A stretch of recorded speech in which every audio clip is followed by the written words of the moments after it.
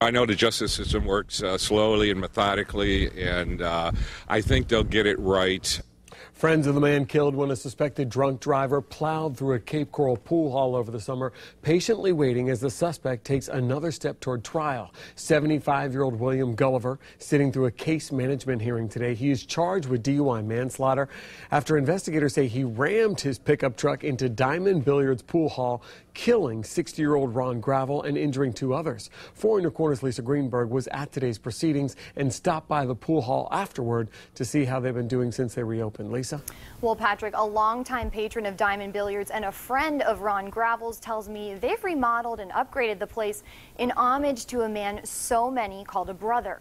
They even placed a Christmas tree at the spot of the bar where Gravel used to always sit.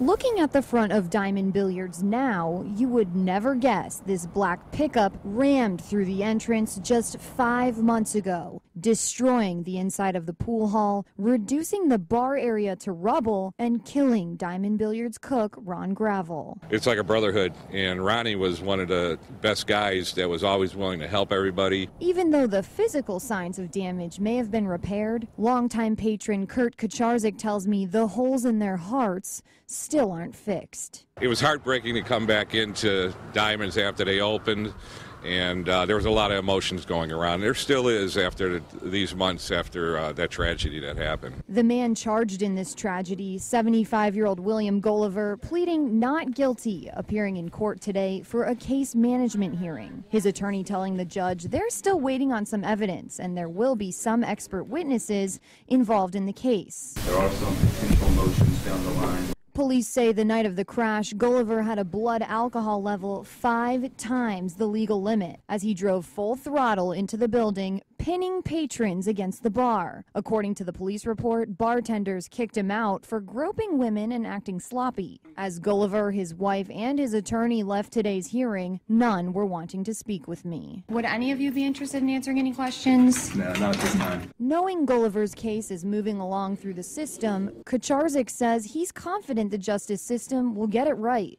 and is still dealing with the heartbreak. From my point, it's a lot of pain and a lot of hurt that just goes on because of somebody that you loved and cared about is no longer around.